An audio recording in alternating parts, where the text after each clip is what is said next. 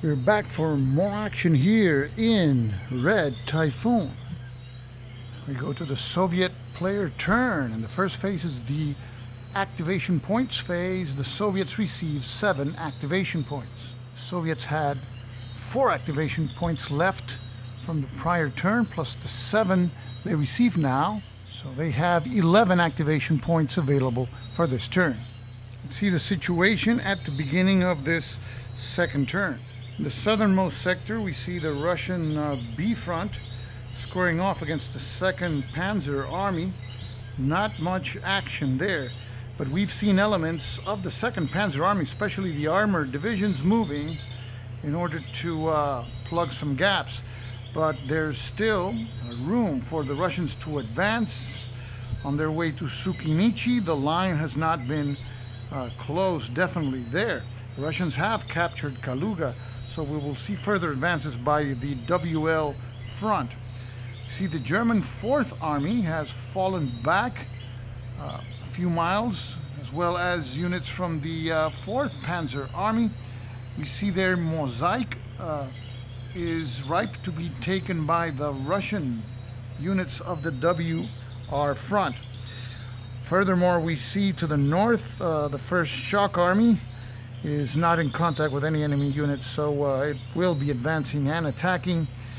In the Kalinin front sector, we see most of those units in contact with German units, so not much movement there, but a lot of attacking to do in this turn. And finally, to the north, the Soviets were able to cross the river and push back German units there, but they don't have a lot of forces concentrated in that sector. So it is doubtful that we will see more attacks from the units of that N front.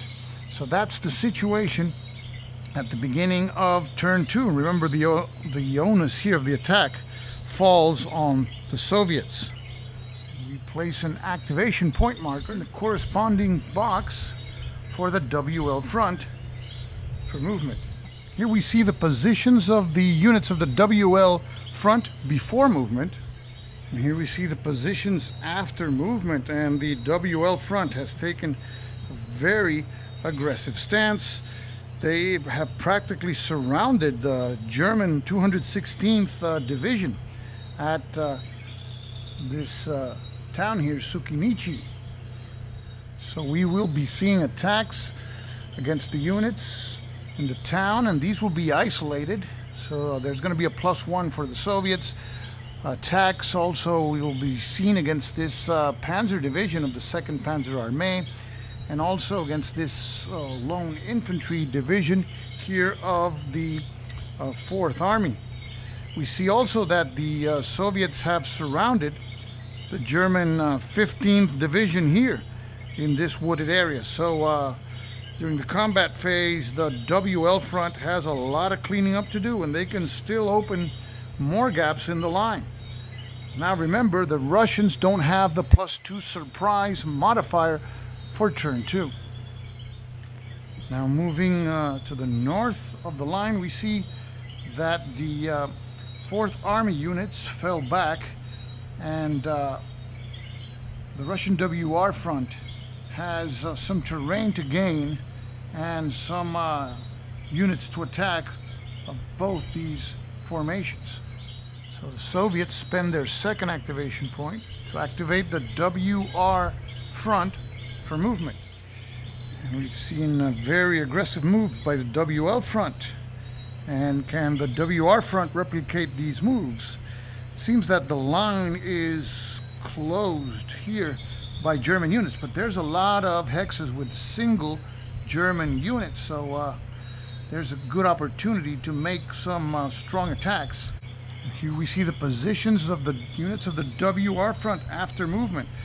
Straight head-on attacks against the line of units, basically Panzer Grenadier divisions here holding Mosaic.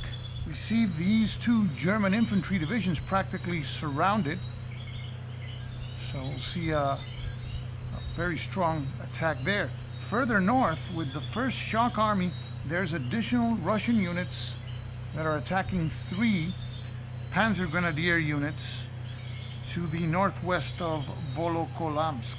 So we will see heavy attacks there.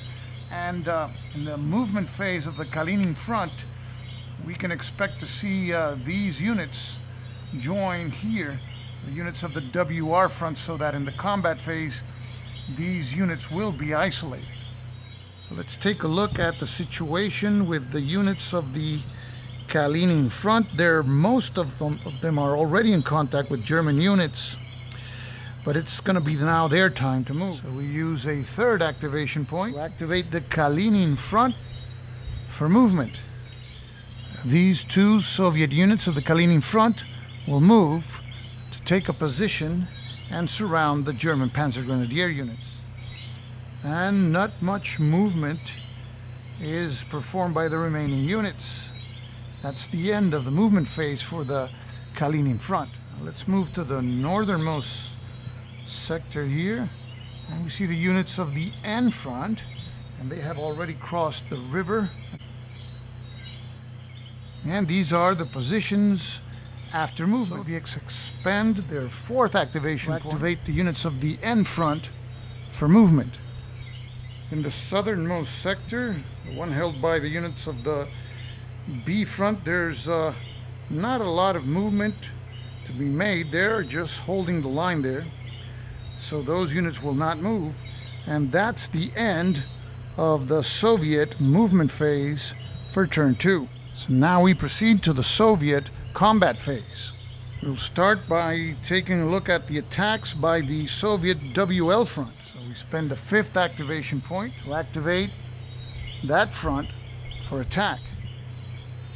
So we start with the attack on the 3rd Panzer Division. A 3-to-1 attack in wooded terrain, that is with a -1 die roll modifier.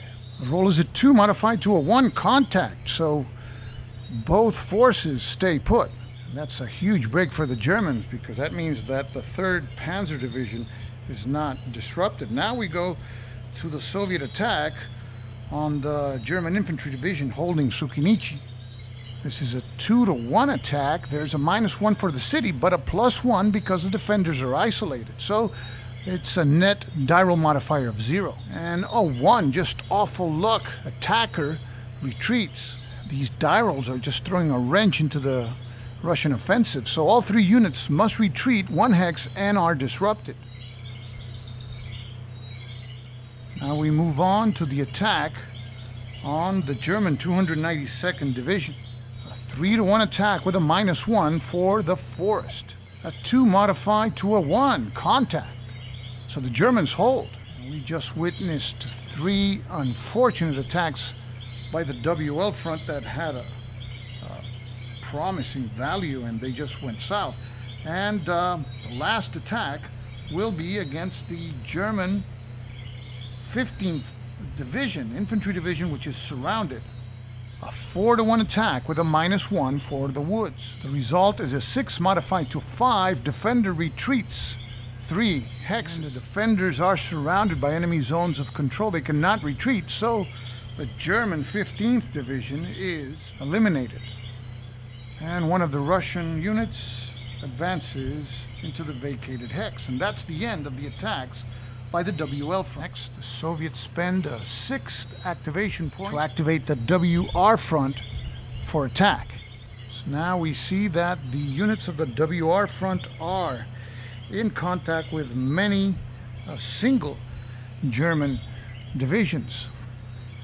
See 2 Soviet units, 10-3, that's a 3-to-1 attack, and there is a river between all attackers and defenders, so it's a -1 die roll modifier. Result is a 4 modified to a 3. Defenders retreat 1 hex. Retreat across the river. One of the attacking units advances and occupies the vacated hex. Next, the 2 Soviet units that occupied Mozaisk, 15 combat factors, attacked the 36th Panzer Grenadier Division. This is a 5-to-1 attack with no modification. The result is a 4. Defender retreats 4 hexes. And the unit is retreated 4 hexes in this direction and flipped to its disrupted side. The Soviets advance both units into the vacated hex.